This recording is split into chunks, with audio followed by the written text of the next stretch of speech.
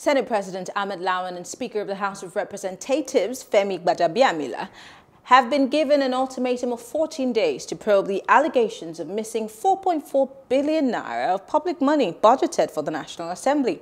The Socio-Economic Rights and Accountability Project SERAP, who gave the deadline, did so in a letter written to the leadership of the National Assembly, arguing that it will take all appropriate legal actions if the legislative arm failed to probe the allegations. It admonished lawmakers to find out if the fund was misappropriated, diverted, or stolen. Now, joining us to discuss this is the Executive Director, SERAP, Barrister Adetokunbo Mumuni, and good governance advocate, Segun Sopitan. Thank you very much, gentlemen, for joining us. Pleasure to be here. All right, so we have Segun here. I'll start with you, Segun. I mean, the first thing that will come to anybody's mind when we hear these, outrageous amounts of money is, how do you just say funds to the tune of 4.4 billion naira is missing? From the National Assembly, how does that even happen? Well, this is Nigeria, so anything is possible. But that's on a lighter note. I think that what has actually happened is the money is not exactly missing, in the context of money disappearing, from somewhere.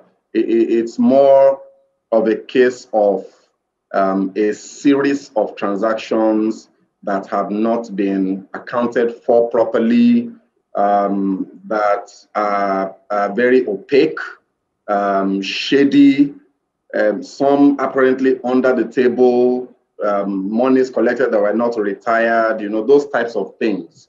So what SERAP has done is to add up all of those transactions, and they came to about 4.4 billion naira. And they're asking the National Assembly management,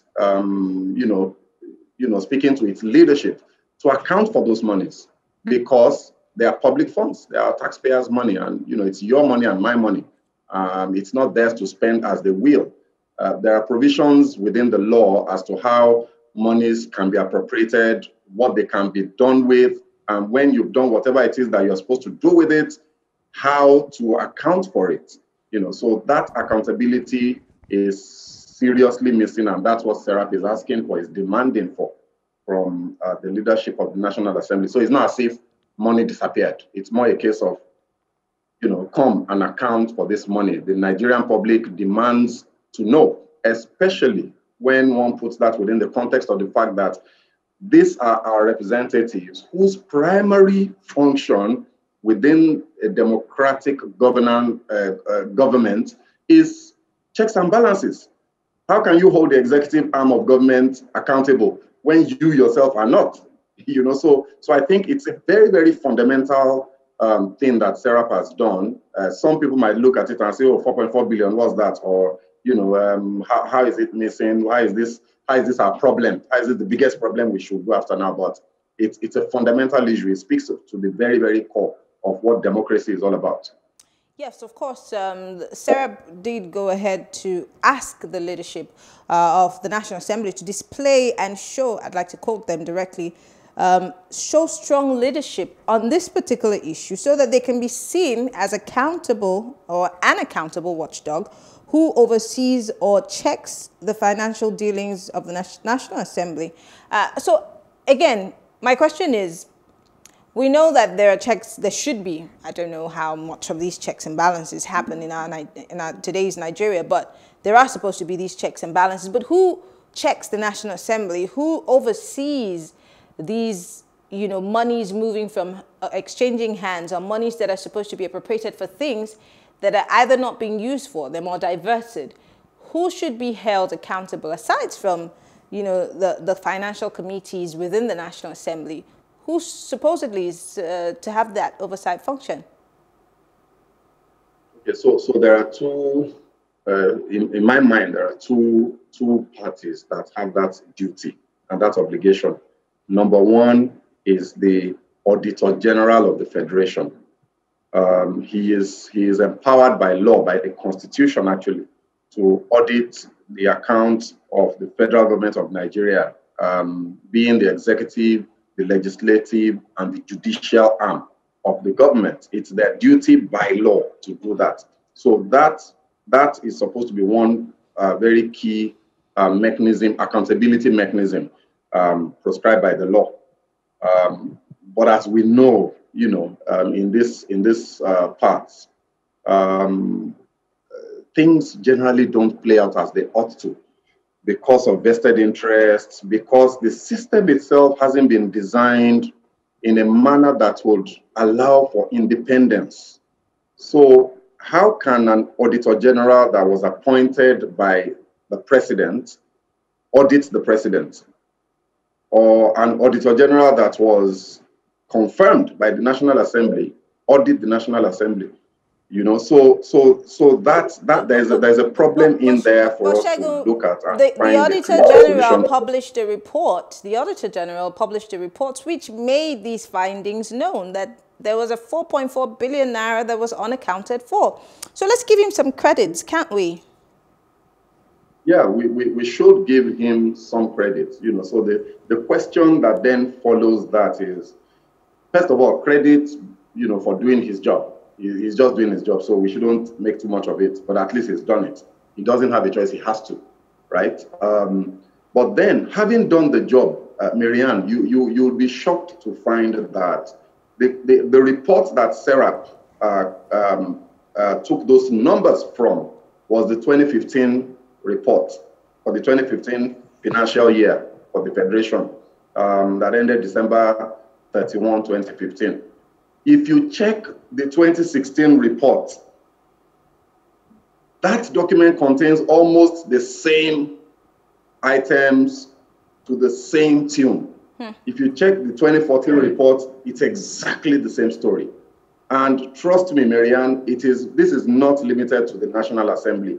If you go through that report, it's one of those documents that, as a Nigerian who's just a bit, let me not use certain expressions, you look at some of these reports and you just lose it. If you are looking for a way to exercise negative energy and get angry at the world, just pick up the Auditor General's report any year. Okay. In fact, if you want to get really angry, pick 3 of them up, juxtapose them side by side for 3 years, and you find that it's exactly the same issues, year in, year out, across all the parastatals, across all the arms of government. Okay, because we're running out of time, let me quickly just go to my last question. You are of the ACT network, which is also civil society, just as SERAP. But SERAP seems to be taking up more of these responsibilities. Unfortunately, we were supposed to be joined by the executive secretary of SERAP, but she's having internet connection issues. Aside from SERAP, there's hardly a strong voice out there to push these things. I mean, maybe there are people who are doing it, but SERAP seems to be the lone wolf in this matter. And they have pushed for other issues. And sometimes, the judiciary, stalls some of these things. And we never see the end of it. But there's so many cases in court. Now they're just appealing to the National Assembly. What is the guarantee that this particular issue will be dealt with and we will be able to get a response of sorts and there will be accountability? There are no guarantees, so it's a very good point that you made, Marianne. The civil society in Nigeria right now is probably just beginning to find its footing again, if one can say so. I don't even know how true that is. It's a sector of society that is critical to the success of our democracy that is not doing well. So like you rightly said, in terms of picking out issues of accountability and holding them up to the public light, SERAP has done a fantastic job with a lone voice. My organization is also doing its bit in different areas. Advocacy for good governance, it's a huge space. Yeah. And the point is, there is a need for a coming together of Nigerians as a whole. Let's not forget that the people in these civil society organizations are ordinary Nigerians who just decided to pick up the gauntlet and try to do something and try to say something in the public space. So that brings me to the point I was trying to make, about 2 parties being responsible for these accountability initiatives. One is, the Auditor General, who has a constitutional role. The other is you and I, Nigerians.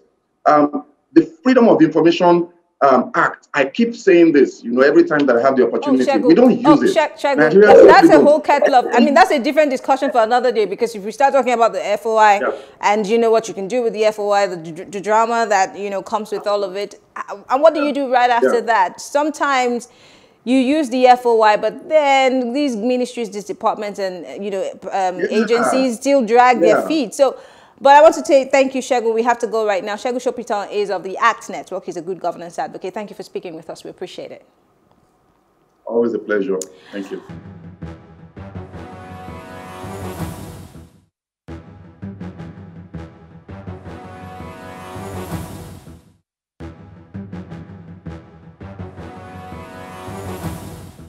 They know where the money is actually, but the money can be found if they can do their work according to leaders. Sure you get.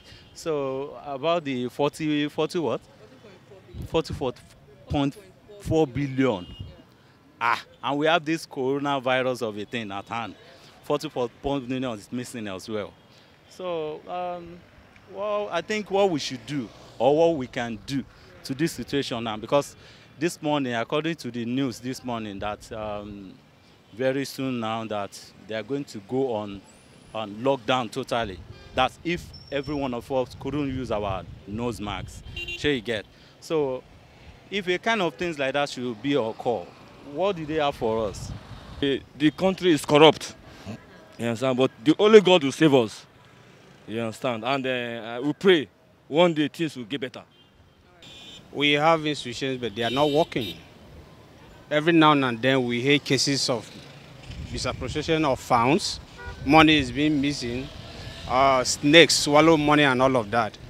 And I think we just have to rise up, because if our institutions are not working, then we need to at least put some machineries in place so that at least we can check them, because it's like those people are being compromised. Because you can see that the governors, the ex-governors, senators, they turned the National Assembly of a thing into their retirement home. So it's like a clique who has been there to subject the masses into some sort of suffering, and maybe turn themselves into a small god and begin to act irresponsibly, but feeling that or believing that there's nothing we can do. So here's my take.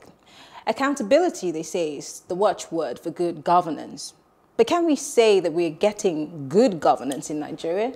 How do we say we have a government that has zero tolerance for corruption, and yet ridiculous amounts of monies disappear right under the nose of our office holders, and no one is held accountable? Have we become so used to the normalcy of looking away, or leave on for good? What happened to making sure that taxpayers' monies are not misappropriated or diverted or siphoned by corrupt officials? Could it be that we are also allowing these acts to happen because maybe our judiciary has failed us? Well, thank God for civil societies like SERAP that keep demanding for explanations and bringing these issues to the fore. But how long can we go on like this? When will we stand up for Nigeria and against these corrupt officials? Is this the Nigeria that you want for your children and their children after them to inherit? Think about it. Well, I am Mariana Kon, thanking you for watching. Have a good evening.